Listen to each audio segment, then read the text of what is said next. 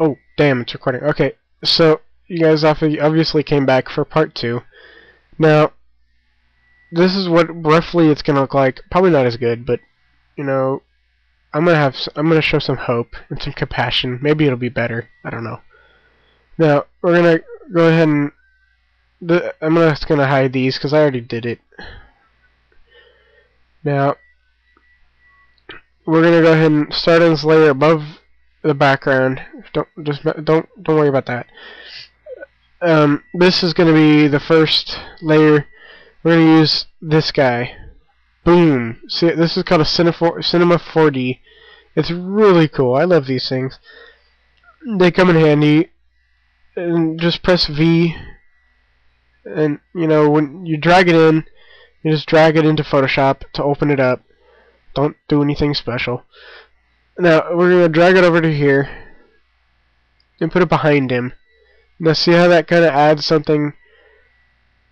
We want the center. See, here's the center. We want that to be behind him, so he's the center. He's the focal point of this signature. Now we want to go ahead and press, you know, maybe I'm going to put it on soft light. I did that in the last one.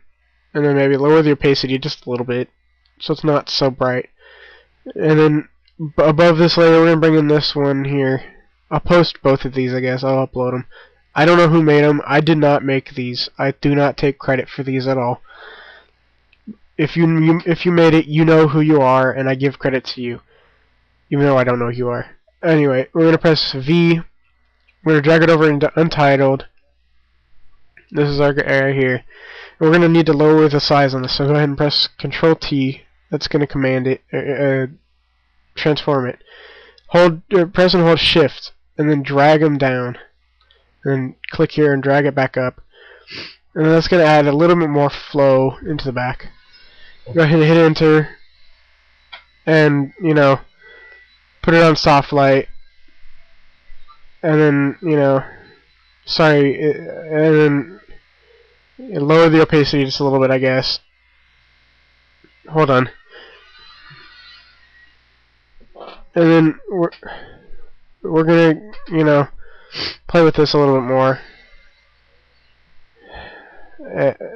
See, it looks pretty good. We're gonna go ahead and play with this. I'm just repeating myself.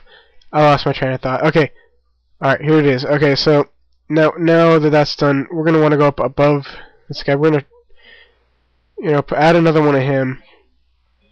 And we're going to do some more smudging. Only this time, we're not going to hide this top layer. We're going to drag him down to here. This is just to get more of his color into this signature. And then just click and drag with the same settings as before.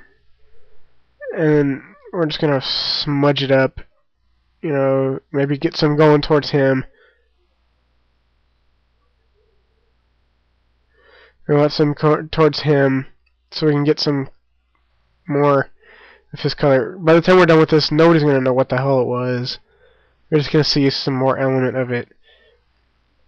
Now, that's looking pretty good. So, we're going to set that on, I guess, soft light. It makes it look pretty good, so it adds a little extra. Now I'm going to show you one of my favorite techniques. I learned this so long ago. I don't even remember who made the signature tutorial, but it helped me so much in adding a little bit of more color and flavor. Get yourself a soft brush. About 100 pixels will do for this size if you're using the same size as me. If you're not, you're a noob. Now get a good green. We'll start out with green, I guess, and put one up here. Bam, right there. And you're like, whoa, you doing? Nope, shut up. Say it with me. Shut up. Very good. I heard you. Yeah, yeah, I heard you. You said it good. Okay. Now we put one up here and then down here, just randomly. Only do 2 of each, otherwise you're going to end up with most of each. We're going to do pink, purple, green, red, blue. We're going to do some of the blue from there, maybe some orange. And then, you know, it'll look good.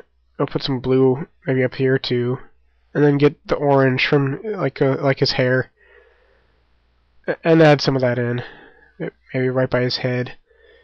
And then, you know, Now that that's done, you do that on a new layer. By the way, I did, by the grace of God, I remembered to do a new layer. And I don't have to undo all that. Now let's go to blur and then Gaussian blur. You may not pronounce it that way, but you're a noob, so what do I expect? Maybe lower the opacity to get some more of the color coming through. Or the radius, sorry. I'm not paying attention. Now we'll put this on soft light. Soft light is a really good setting for bringing out colors and the such. Now, see how it looks pretty cool. It looks really cool so far. Now we're going to do one more thing. We're going to go ahead and maybe add a blur around him to add more depth, and then we'll sharpen him. So, to start out, what we're going to do is we're going to make a new layer, and then press on your keyboard Control, Alt, Shift, and E. I know that's a lot of buttons to remember, but just do it. Control, Alt, Shift, and E. And that'll apply the image. Alternatively, you can go to Image and find Apply Image. There it is right there. Apply Image. If you don't want to memorize the hotkey, but I do, because I'm elite. Now, go to where the smudge tool is. See, it was already selected on blur tool before. You want that. Now, maybe zoom in probably 300 times, I guess. And you'll get something like this, so you can really work on not blurring your dude here, your render. Now, blur around him, really careful not to get onto him at all. And make sure you blur the whole outside around there. You're like, whoa, you're getting rid of all that really cool stuff I added. Like I've said this time and many times before that. Shut up. You don't know what you're talking about. Now, blur on this side too. Try not to get too much onto him. And, you know, make sure you get the whole side here too. So now we've got that. That brings out more focus on him. Now we'll go back down, I guess, to 100 zoom. Just click down here and type it. Now we're going to see it looks pretty cool now. Looks pretty cool. So next step is to go ahead and make another new layer. And Control Shift E again to apply the image, or go up into Image, Apply Image. And we're going to go to Filter, Sharpen, and then Sharpen. Now, see, it adds more to him. And we're going to go ahead and zoom in again to 300 about. If you're using the same size as me, it works pretty good. And get your eraser tool and erase around him, because we only want him to be sharpened. It's going to bring out him and him only. It's going to be a pretty cool effect. So go ahead and get rid of all that sharpen around him, so it's still blurred around him. And then, you know, go ahead and make another new layer. And then on this one, I guess we'll do something like, we don't even need that new layer, but we'll go ahead and keep it anyway. Now we're going to go to this little guy here, and we're going to go to Gradient Map. And then we'll select black to white. You're like, whoa, that looks pretty cool itself. Just leave it. Bad. And you know, you could leave it and then just, oh, I don't know why it won't erase on mine, but you could just do something with that, make it just black and white, or you could do what I'm going to do. Go to this little guy here. That's the layer style. Soft light. I know, I love soft light. And then turn the opacity down to 30. You can just type in 30 there. And then, see, it does add a change, just a little bit. It brings out the shadows and the highlights. And then we'll do another one, another gradient map here. Only this time we're going to do this purpley blue to orange one. And then go to put that on soft light too. And then put it at 30 as well.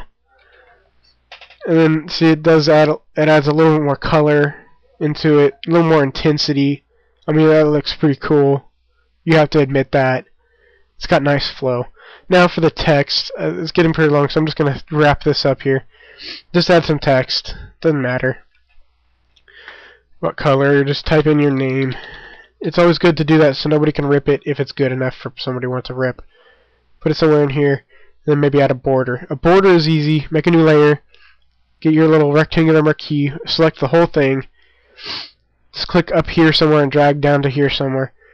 Select, modify, border. I'm going pretty fast. Make sure it's 2 pixels, otherwise you'll end up with a mess up. Shift F5, and we'll do a white border for this. And then just deselect it and then save it. Always save as PNG. I'm going to enforce that. If I see your outcomes and they're not in PNG, I'm going to kill you. Well, maybe not kill you, but you know, I'll do something.